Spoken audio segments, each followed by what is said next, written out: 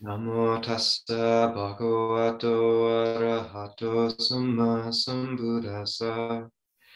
Namo tassa bhagavato arahato samma sambuddhassa. Namo tassa bhagavato arahato samma sambuddhassa. Buddhang dhammang sanghang namasami.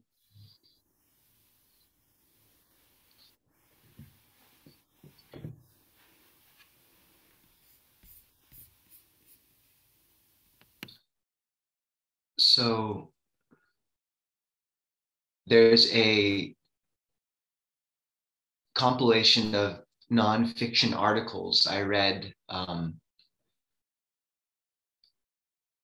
think during my last year of college by a journalist named Gene Weingarten. And he's well known for a variety of pretty amazing pieces of journalism. One of them that I was most moved by was a social experiment he did where they invited Joshua Bell, who, and I'm sure some of you know this story, is one of the preeminent violinists in the world and a prodigy by all accounts. So they invited him the night after he just played in, front of the elite music lovers of New York for $100 a seat or more on a Stradivarius that costs, upwards of $100,000. They invited him to take a day and just busk in a New York subway and in regular clothes and to see what happens or what happened. And there's a video of it where you see this man playing the violin on the side and everyone passing him and not really stopping. And at first glance, he looks like a ghost until you realize, in the words of the article, that it's everyone else who are ghosts, actually. Because though I think they had him busk for quite a while, several hours, and over 1,000 people passed, almost no one stopped, except for kids. And there were several children, actually routinely, the children who passed would try to stop, and they were usually dragged on by their parents or something. So this might be the most damning example of the beauty and transcendence which can rest right in our view that we fail to see over time because our attention and our gaze become jaded and narrowed. And the gaze of appropriate attention tends to be broad, gentle, warm. And it's not just the usual defilements that a narrowed and defilement threaded gaze opens us to. One of the more pervasive defilements and taints on our vision and world that we modern people experience is simply a claustrophobia and absolute scarcity of time, which might have been what was manifesting mostly in that subway, is you have places to be and things to do, and how can you stop for something that's not part of that plan? The prediction in early 20th century was that in 100 years, people would only have to work about 15 hours a week. And then the big problem would be figuring out what to do with all of our spare time. And that's not quite played out. People have less spare time than ever. And in 2013, several Dutch scientists postulated that even our estimates, people's estimates of how busy they were was based on surveys, was inaccurate because most people were too busy to take the surveys. So that's nice. And this pathway back into, people encounter this path of practice initially and hear about the first noble truth, acknowledging suffering, and can conceive of the path as a dour one, but it should be a bright path. Paradoxically, when we turn towards suffering, we also turn towards the brightness which lies just beyond that suffering. And so as we kind of move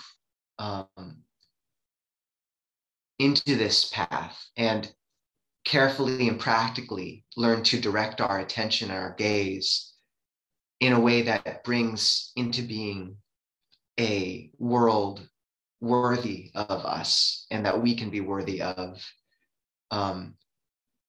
we find that it is a path, in the words of the Buddha, that's good in the beginning, good in the middle, and good at the end. There's a instrumental form of the word for happiness, sukhena, in Pali, which means by happiness. By happiness, one achieves happiness. So this is relevant because, to go over that list of 10 uses of appropriate attention, again, you have reflecting in terms of causes and conditions, reflecting in terms of component parts. The next ones, which we haven't touched on yet, include reflecting on phenomena in terms of the three characteristics of impermanence, suffering, and not self, reflecting on things in terms of Four Noble Truths, reflecting on things in terms of activities and their purpose, reflecting on things in terms of their true and false benefit, reflecting on phenomena in terms of their attraction, their drawback, and their escape, in terms of arousing wholesome mental qualities, in terms of staying in the present moment, and in terms of analytical conversation. This next one, number 3, of reflecting on phenomena and experience in terms of the three characteristics, is of impermanence, suffering, and not self, anicca, anatta, and dukkha, is one that gets, it's hard not to perceive at first as a bit of a downer. And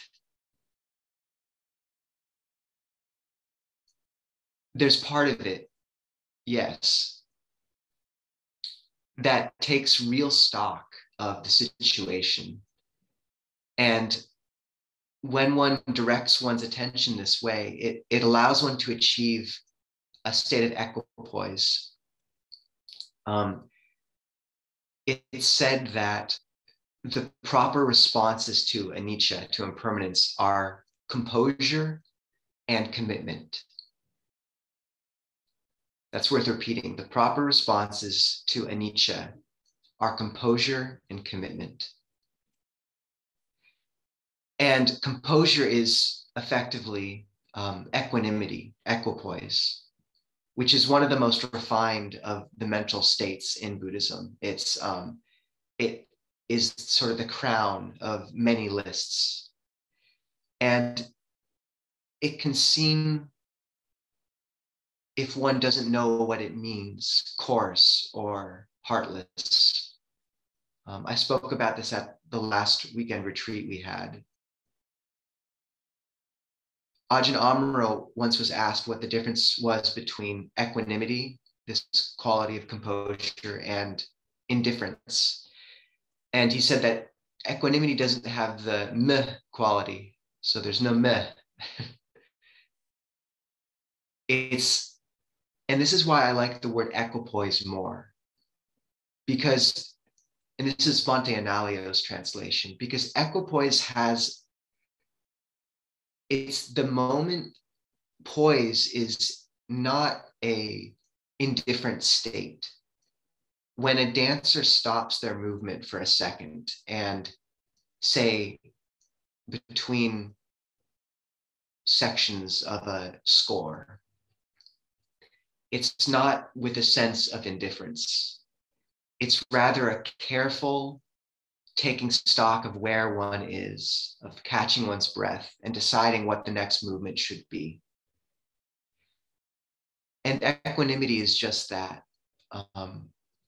It's the ability to step back and acknowledge the limits of our control and of our capacities. And the acknowledgement of the imperfection of the world and the people we live with and in. So there's a reason it's one of the Brahma Viharas, the boundless abodes of loving kindness, because it should be imbued with a sense of care. But it's that moving back for a second when you realize there's nothing you can do in that exact moment, and waiting for a moment when you can do something. And ironically, sometimes this is exactly the motion of the heart that's needed to still love the world, because the world is imperfect and we can't always change and mold it to our desires. So when one looks at impermanence, suffering, not self, it's exactly this recollection which can lead one to take that wholesome step back and see that, I recently visited my sister, and she works at Silicon Valley, and certain opinions of hers, like all my relatives, don't match with mine. And family dynamics are always fun. We're just coming out of Christmas season, so I'm sure many have had, loving experience with this recently. And the ability to step back and let another person be their own person is such a gift, but it requires acknowledging that they're changing, they're out of our control. That means they're not, it's anatta, and it's imperfect. We're all flawed, dukkha. And sometimes this is especially the emotion of heart that's needed with the people closest to us for loving kindness to manifest. With those who are closest to me, like my parents, what lets that fresh breath of metta in so often is not looking at them as my relatives or someone. The self is too entwined, but to step back and say they're, to look at them instead for a second as friends in birth, aging, and death, and this path. If I can step back and just think of them that much, then I can let them have their freedom to be what they are and who they are. And that's real love. And this applies to the world as a whole.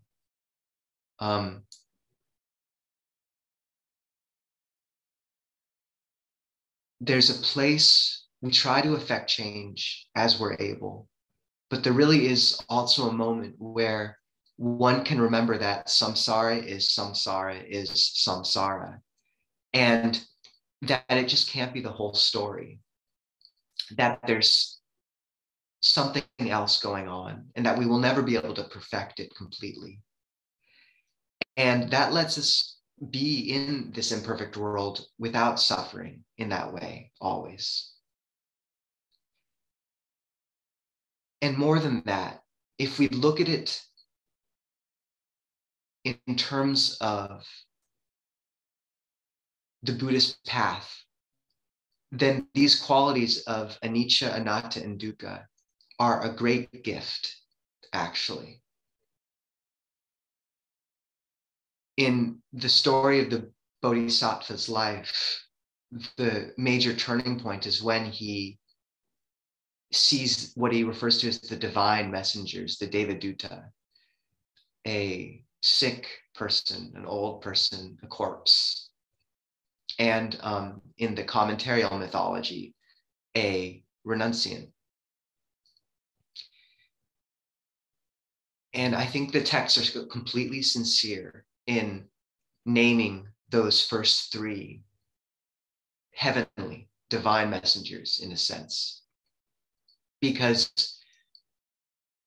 what the greatest danger pointed to in so many of the teachings is heedlessness. And it's pointed to as the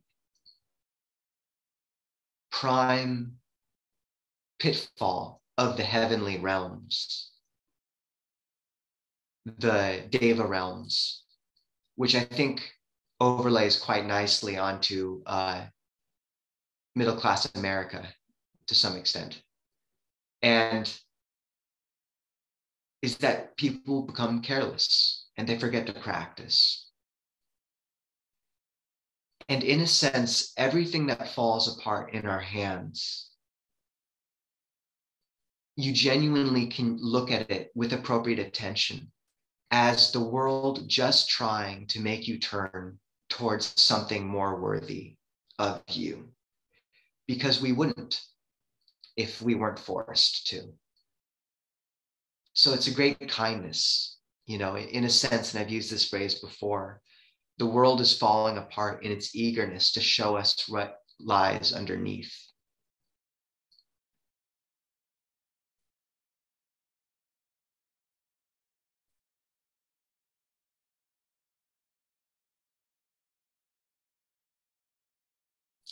But to see this, it requires also, and it's not a painless process. You know, Ajahn Achalo, one of my teachers in Thailand, or a teacher in Thailand, talks about staying at the monastery where I ordained long ago, and just getting so fed up with things one day that he put his robe over his head and just sort of screamed for a while, and then ran up to my teacher, Ajahn Anan, and said, "When will it be better?" And Ajahn Anan said, "In 5 years, it'll be a little bit better." So the path is slow and slower, but compared to slower, slow is fast. And the changes that are happening are profound. But in a sense, we have to be burned by the world again and again to stop holding on to it so tightly and to give it some freedom. Ajahn Chah said that 80% of the practice is knowing we need to let go of something and not being able to. So that's the state to an extent. And yet what we're moving towards is truly a transcendence of heart that lies beyond that. And this is the importance of, we only can see these qualities of anicca, anatta, and dukkha clearly if our mind and heart feels it has something else to rest on. So this is why we cultivate these other refuges in our life, why we cultivate morality, why we cultivate a sense of well-being from meditation, spiritual friendship, and why we try whenever we can to visit really beings who have progressed far along the path, so that we gain some intuition of what the transcendent heart looks like, of what an enlightened being looks like. And they exist now, Westerners nearby, I think, certainly within visiting range of our, globalized world. And it's worth taking the time to try to go see some of these monastics. And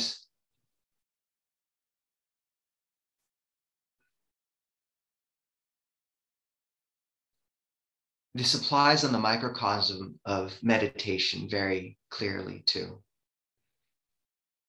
is that the process of refining the mind is one of using initially quite coarse mental objects to focus the mind, and then seeing as the mind becomes more refined how those objects are too coarse, too changing. And if one is agile enough and attuned, then one lets go of them and moves to a more refined object. And so this is the process in, say, mindfulness of breathing, is initially you might be following the breath, tracking its length, just the coarse breath at the nose or in the lungs, maybe even accompanying it with a mantra. And then over time, the mantra becomes too coarse. One sees it as suffering, dukkha in the sense of stress, a little bit coarse, sees it as impermanent. Say a mantra is it's a robust object, but it's constantly changing and you have to keep it going. And the calm that is sort of beginning to grow underneath it is more refined. There's less dukkha in it, less stress. There's less anicca, it's much more constant.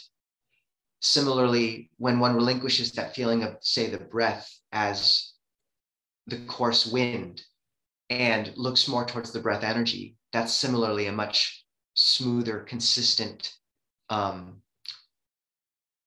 meditative object. And you can feel this in other aspects of meditation too. As the breath becomes refined, sometimes what we call a light nimitta will begin to make its way into the visual field, and people miss it because they're expecting to see kind of a ball of light, but instead just notice when the entire visual field becomes brighter. That's the light nimitta, the light sign. And Ajahn Fuang would call that the sign of the light of the breath. And you can foreground that and just keep the breath in the background.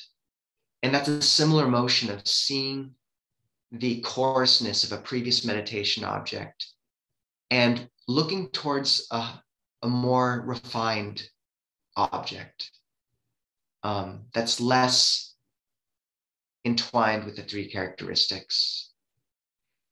And it takes a bit of faith, because sometimes these objects and these refuges in our life and our meditation, they're quieter, so they take a while to see.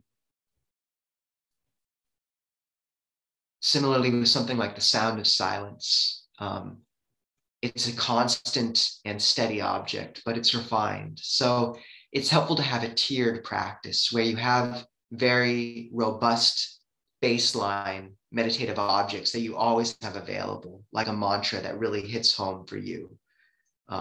Buddha, love, God, whatever it is. And then you know that if your mind is still a mess, maybe you need even a more kind of coarse object, like an actual walking meditation, for example.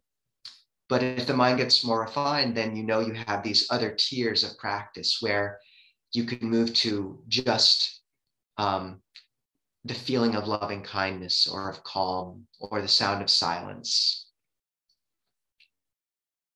You know, you can see this whole dynamic very clearly when you drop a initiating image for metta, say the image of someone you love, or a powerful image for metta is imagining someone as a child and on their deathbed and holding their hand in both of those places. But once you get that glow of metta going, you can acknowledge that image as dukkha, coarse, anicca, impermanent, changeable, and anatta. It's quite distant from us, and let it go and come to that more refined object of meditation.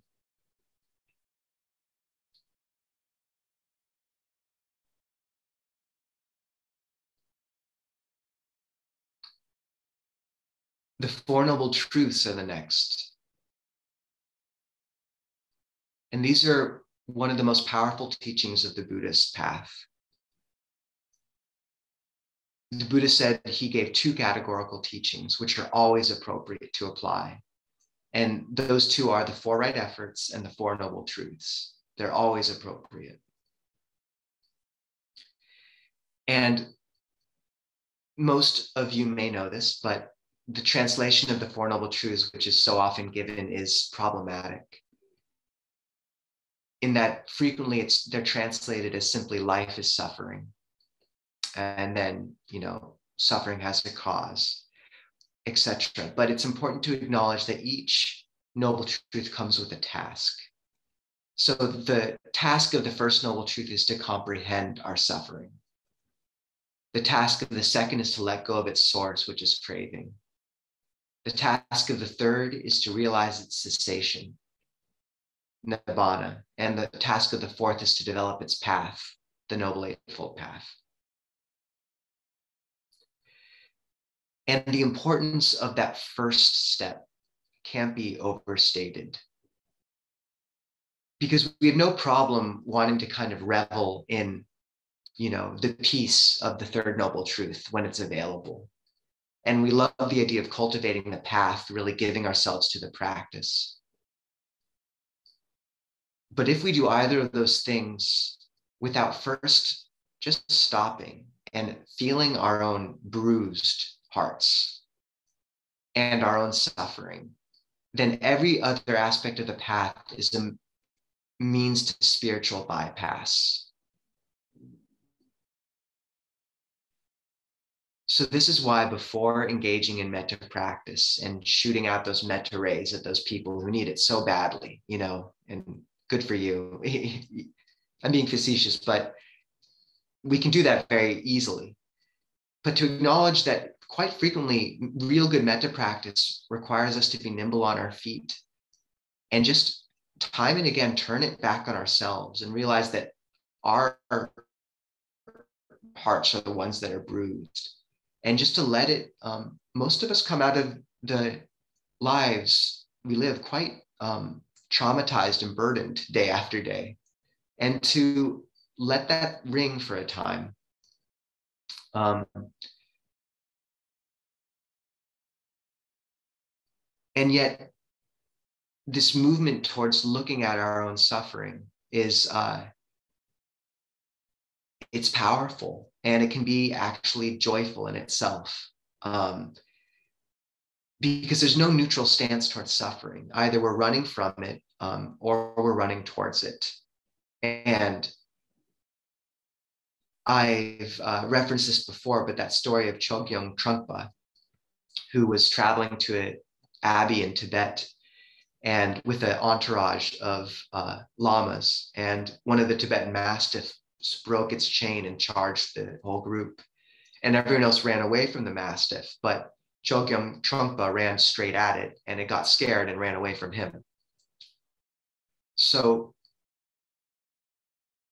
we need to run towards suffering or move towards it. That's the only way to really encounter it.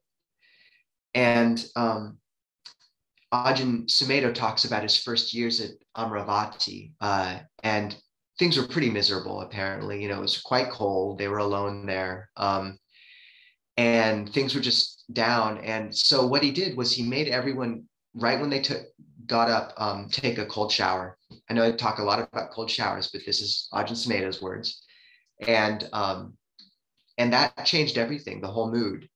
So there's something to be said for like diving right into that difficulty. And when you do that, you find that those other three truths open up.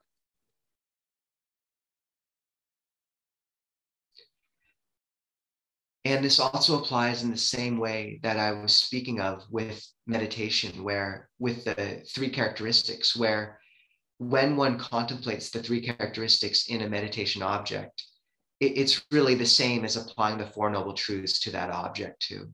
Seeing the suffering in a meditative stage and letting go of it and moving to the next stage, the third noble truth of a new level of peace. And then cultivating in that new stage a familiarity and effort.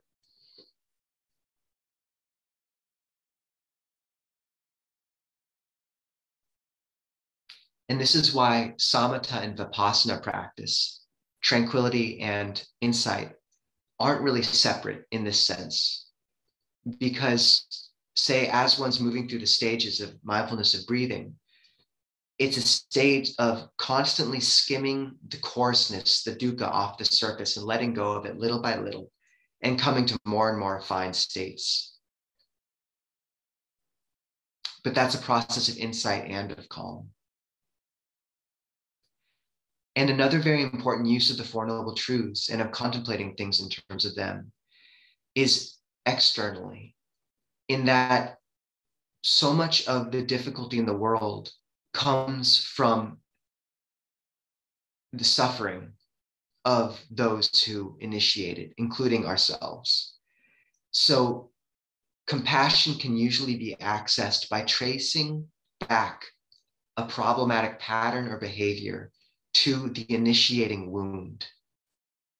So instead of looking at the rival political party as, you know, hell-bent on bringing down the country or something like that, whatever your political leaning is, instead, can you trace that behavior back to the initiating wound?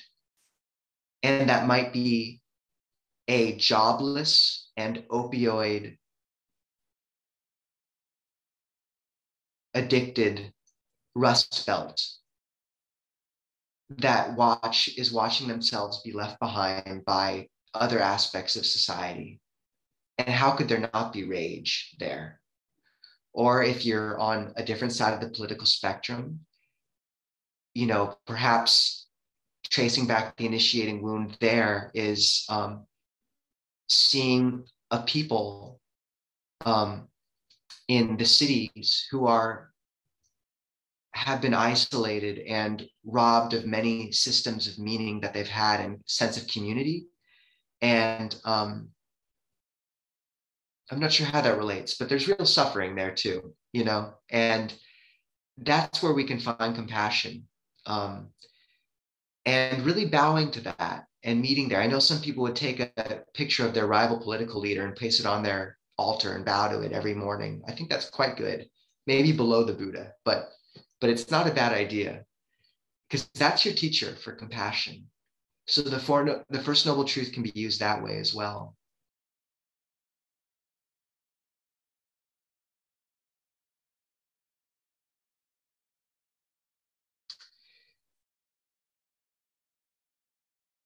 And the final one I think I'll touch on in this talk maybe is looking at things in terms of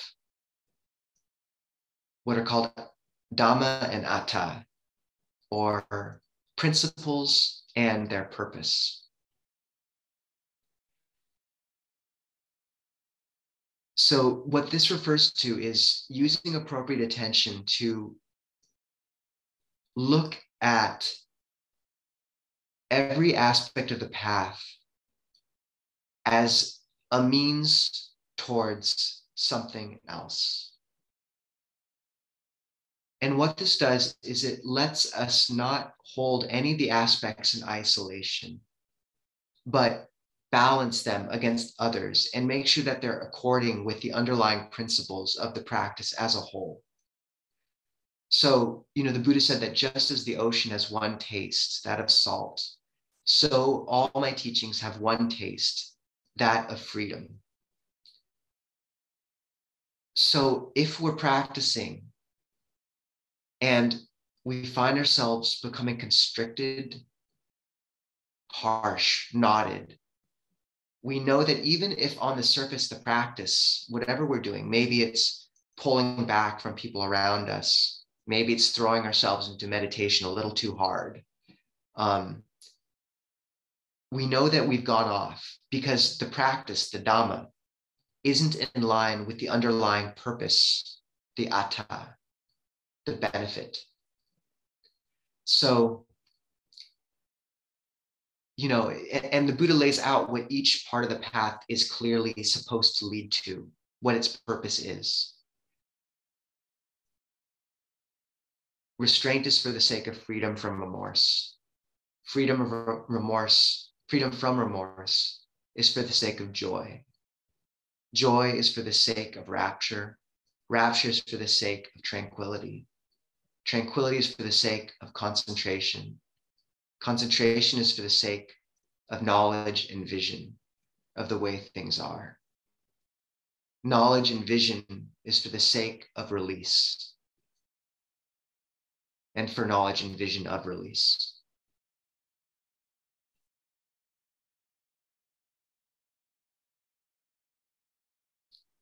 So this is important in terms of seeing when we lose our way. And people can get quite tied up in knots. And it really helps us balance stuff. You know, for example, ascetic practice or just sitting meditation many hours a day. If one senses that these practices are getting knotted up and tight, then you know that they've come out of tune with the other aspects of the path. And that's when it's really important to cultivate the bright aspects of faith, of giving. This is a robust path of many different pieces. And although we do lean towards meditation and love it, at least most of the people who are here probably lean that way. The aspects of giving, you know, or of community are enormous, of coming into contact with spiritual friends. And sometimes that's more what we need as Westerners, mixing sort of an ascetic fire and brimstone teaching with a modern, you know, original sin riddled, self-flagellating Western mentality is like mixing acid with acid. It doesn't end well.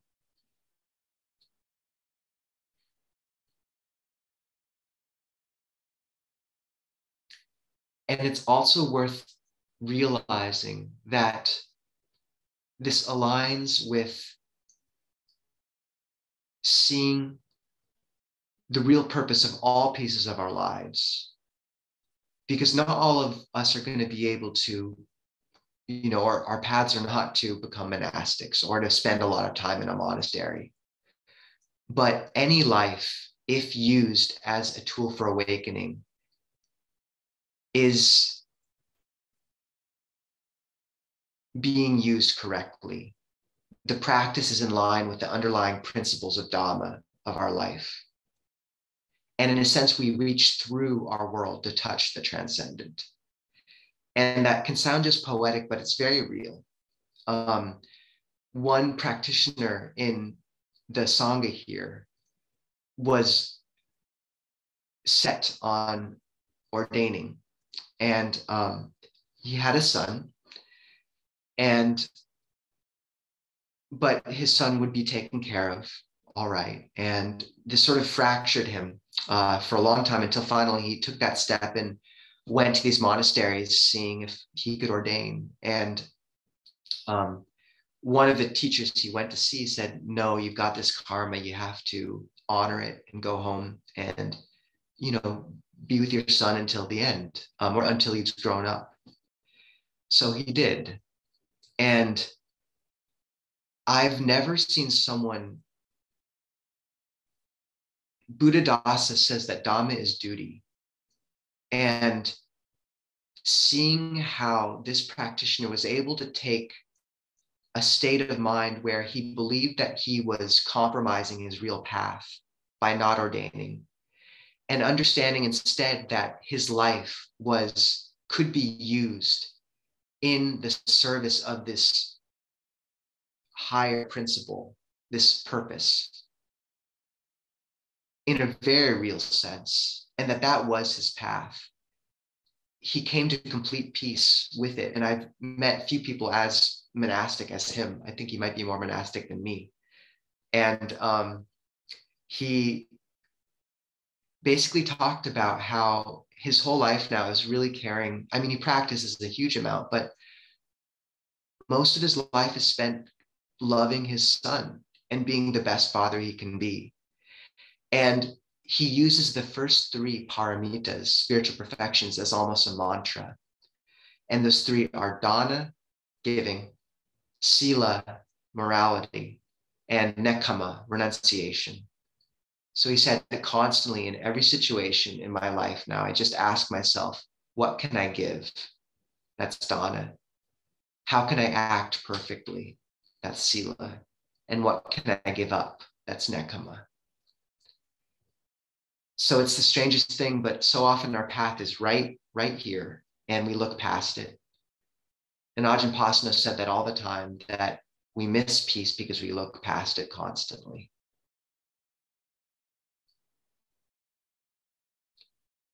We are not given our karma for no reason. You can look at karma as a series of unfortunate circumstances you have to muddle your way through. Or you can look at your karma as the lesson that the universe is meaning to teach you. And there's a path of purity and Dhamma that runs through every situation, as evidenced by the fact that an arahant can move through any situation purely. So can you find that thread in your own life? Because it's there. And that's what looking at experience in terms of the practice and the principles, and realizing what our life is for the sake of, and aligning it with those deeper principles, and always remembering what its purpose is, and reaching through the purported, easy to see purpose of getting a raise, raising a child well, even something as noble as that, to the real purpose, which is always enlightenment and purifying the heart and healing the world as much as you can, reaching through each of these individual loves to touch a larger love. The next use of appropriate attention was looking at things in terms of their true and false benefit. But really, it's just the same as what I just talked about. Realizing that constantly there's these counterfeit benefits raised up to distract us. A middle-class life, a modicum of happiness.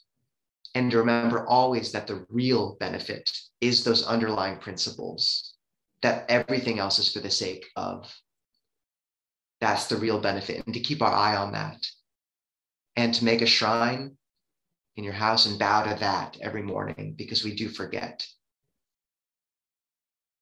And so it's also a great kindness that the world is constantly falling apart, because that's what lets us not get deluded in the end.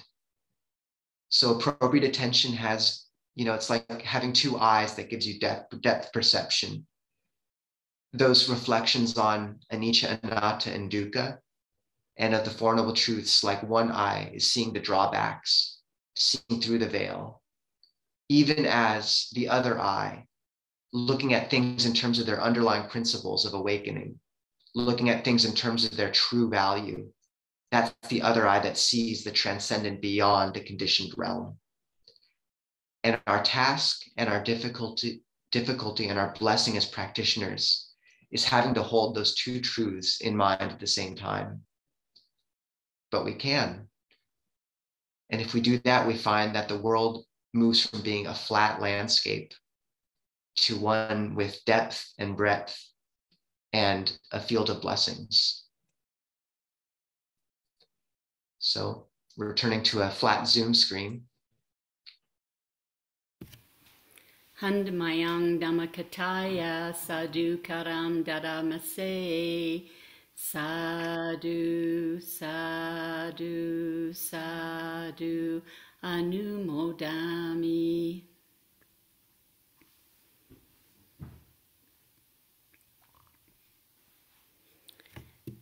So we now have a very long period for meditation for those who would like to try and develop some samadhi. This is your chance. Sangamita, I have down a brief Q&A for the end of this. Do you? My apologies. Yes, Q&A first, and then the long meditation. So open for questions. Raise your digital hand so you pop up to the top, if you would.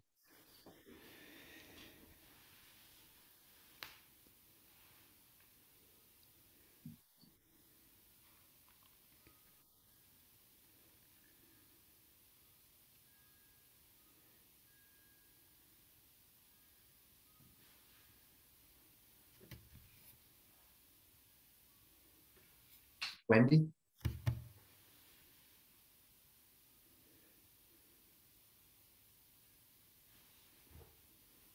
Wendy, I think you're muted, but you might know that. But I don't know if you know that. Oh, no, you're muted again. Oh, yeah, that's Here better. I am. Okay, thanks. No, I just have a couple of questions about walking meditation. First of all, is there any problem with walking with your arms down rather than holding them in front? Just down at your side, I'm saying. No, it's okay. It's not a big deal. The clasping them in front tends to be slightly unnatural, which is good, because it keeps you. This is a decent principle with some of these unorthodox postures, is that adding a element of unnaturalness kind of keeps you mindful. So, okay. so that goes for lying down meditation or sitting in a chair meditation, but especially lying down is you can do it, but you have to make the determination to not move. And that makes it pretty uncomfortable after a while, which makes it meditation and not a nap. So the difficulty is making it not a stroll, but walking meditation. So it's okay to do it either way, but it's good to, that's the reason for the clasped hands if it's not too uncomfortable. Okay, no, it's not that it's uncomfortable. It's just that my sense of balance is getting progressively worse, and somehow having them together. You should do the thing that lets you not fall down. And in Thailand, we'll stay up one night a week usually for all night meditation, and you sort of see the monks try to do walking meditation, and they get like pretty swervy. I've definitely like fallen over before, so yeah, I'm not alone. Okay. The other thing I was wondering about the walking meditation is I find that I'm kind of I'm focused on three things. Actually, it seems like I'm focused on the breath. Oh, I'm focused on the soles of the feet, the breath, and inner sound. So is that a problem? Should I try to narrow it down more than that? No, a decent way to, usually you'll have several objects when the mind's in, even if you don't really realize it, it's usually the case. So it's fine. If you want that sense of naturalness, and yeah, the mind sometimes has a lot of energy. So, for example, even in breath meditation, after, say, the mind has moved around a lot, for me, I could never settle in one spot initially. And I asked Ajahn Jeff about it, and he said, look, if that's the case, just split the awareness between two points, like the top of the head and the tailbone. So splitting awareness is one way of kind of, we've got a lot of energy and it helps. So using those three is fine. I find conceptualizing practice a bit as a dish is good. So you do want to have your rice, like whatever is your baseline, usually like an object that's really there, but then frequently you'll add flavorings on top depending. So it's useful to figure out which of those objects feels the most like the other stuff sort of slides off over time, but feel your way and trust your intuition around it. Yeah. Okay, so whatever feels the strongest, I suppose. I don't know what to say, but I would sort of as you're walking, see which of those your mind is sort of gravitating more towards, and let the other ones drop as they feel kind of clunky and forced is a bit of the secret, I think. Okay. Yeah. Okay. Thank you. Thank you.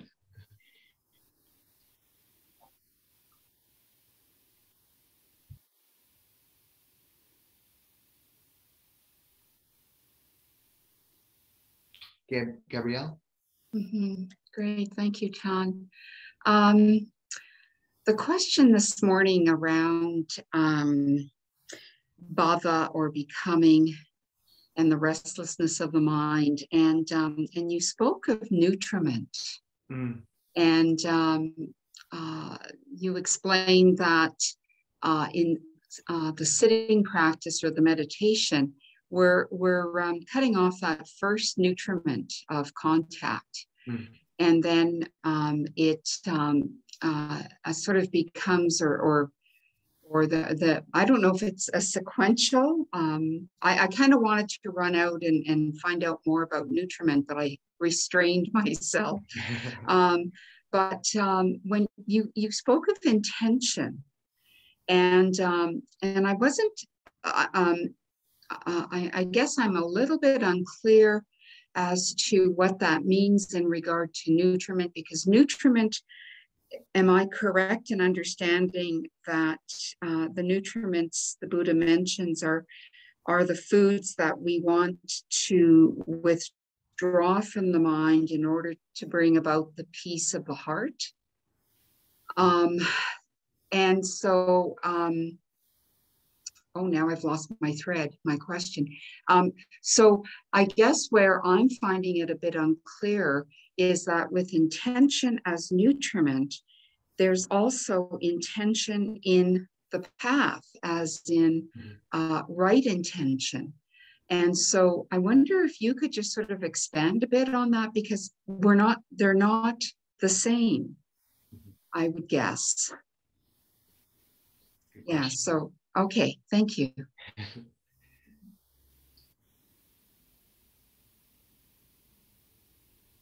First, the sutta that you should look up is Samyutta Nikaya 1264, Puttamansa Sutta. It's called the Sun's Flesh. It's a pretty brutal sutta, but it's amazing, really something. So 12.64, Samyutta Nikaya.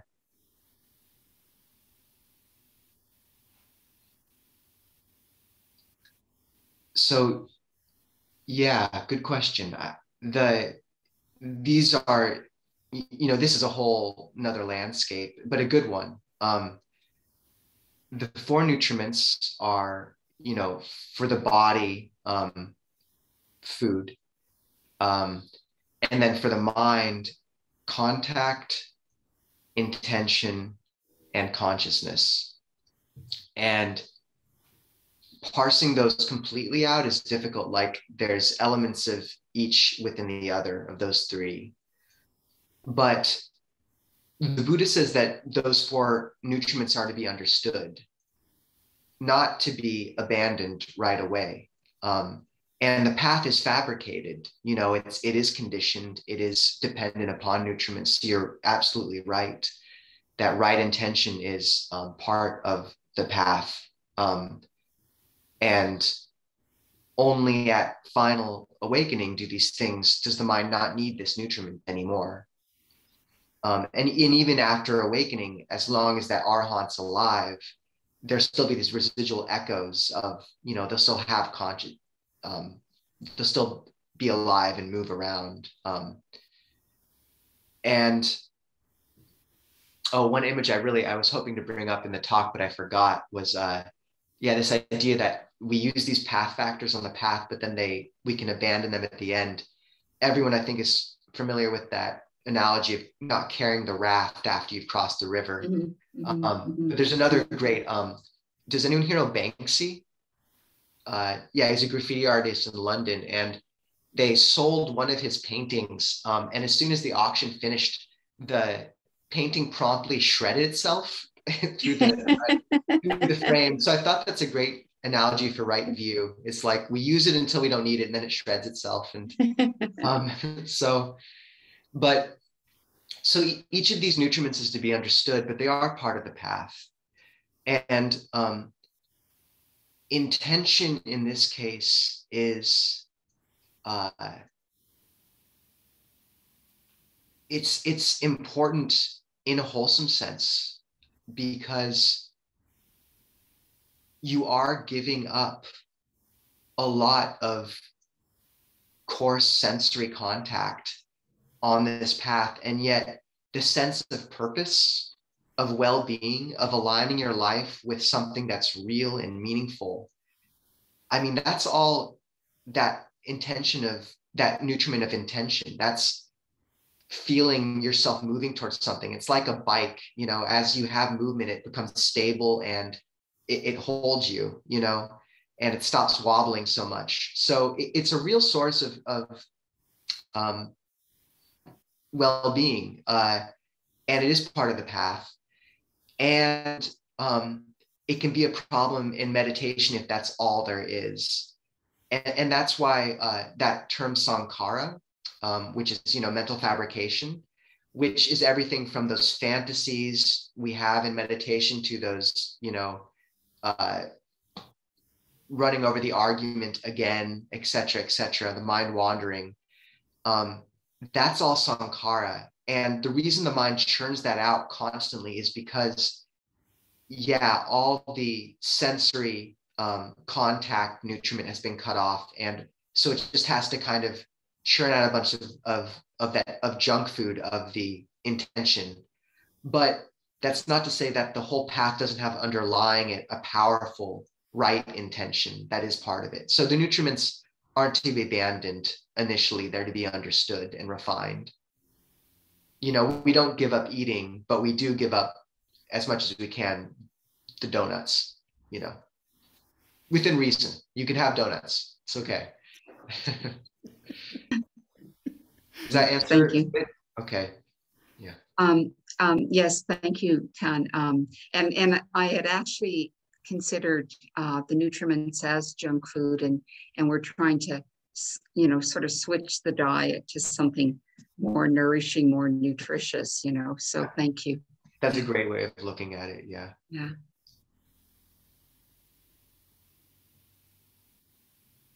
I think we have time for another question if people have it.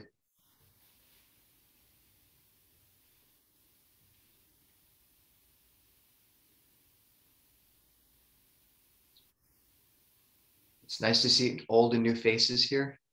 Those, Catherine, it's been a long time. Wendy, did you have another question, or is your hand just residually up? It's nice if it is. It's okay.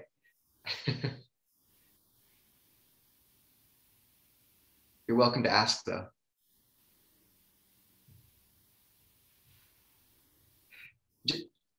Just to, you know, to say that the nutriments, that sutta I referenced has a very powerful set of images where the Buddha says that how you should regard every nutriment. And this is the famous and kind of brutal analogy where he says you should look on food as a parent couple would look on if they were crossing the desert and had to kill their child to survive. They wouldn't eat for like the taste, they just eat to survive, which is one of the more intense metaphors in the Buddhist canon. So we move past that, but you know, point taken. But the other three are, and they say that if you understand the nutriment of physical food, the 5 strings of sensuality are comprehended, and there's no more coming back to this world, which means you've attained one of the first 3 levels. You've become an anagami. You've attained the 3rd level of awakening, maybe not quite arahantship. The nutriment of contact is to be looked at as a cow without skin, leaning up against a wall, a tree, the water, or the open air, being eaten at by whatever insects live in those environments, which is intense. But the idea is that this sort of constant contact, there is this constant impingement that's actually somewhat painful if you begin to really see it clearly. And I think there's a very interesting dynamic there with those images, in that the cow is initially leaning up against something very coarse, and that's sort of the sensory contact with very coarse things. But in the end, it's just in the air, which is sort of like contact, sensory contact with, you know, very refined, maybe states of meditation or refined sensory contact. So there's less impingement in those states. And if you comprehend that, then you're an arahant. and feeling is comprehended completely if you comprehend that. And then the nutriment of intention is to be looked at as a man would look at, I think, himself being, what is it, dragged towards a pit of coals. So this idea that there's this, it's hard to exactly know what that one's saying, but something along the lines of moving towards something you know will burn you. And if you abandon that, or if you comprehend that nutriment, then you've comprehended craving, and you're an arahant. And the fourth nutriment of consciousness is to be looked at as a man being stabbed by many spears every day. And if you understand that, then name and form are comprehended and you're an arahant. So those are some of the more brutal teachings of the Buddha, in the sense that I think they're aimed at quite high levels of practitioner who are being encouraged to let go of those final refined states of nutriment and make that final leap to awakening. But it means that, you know, he's pulling no punches with them. So it's a very powerful sutta, but quite intense. So, you know, hold it carefully, but it's a good one. I think that might be the time we have. If someone has one more quick question, we could do it, or we can go into our longer period of meditation, which Sangamita can introduce, I think. Well, I think I'd sort of pre-introduced it. It's just, yeah, sometimes it takes time to really still the mind. And so it's lovely to have several hours where you can just keep putting in the conditions. So this is your opportunity now. And then that period, long period for sitting or walking meditation will be followed by a break, or you can continue meditating. So there's a break from 6 to 7, and then we'll come together for some sitting meditation and then the final Dhamma talk. And we'll come together at 7 p.m. Mountain time and 6, or yeah. Yes, 6 p.m. Pacific time. Okay, great. Yes, good.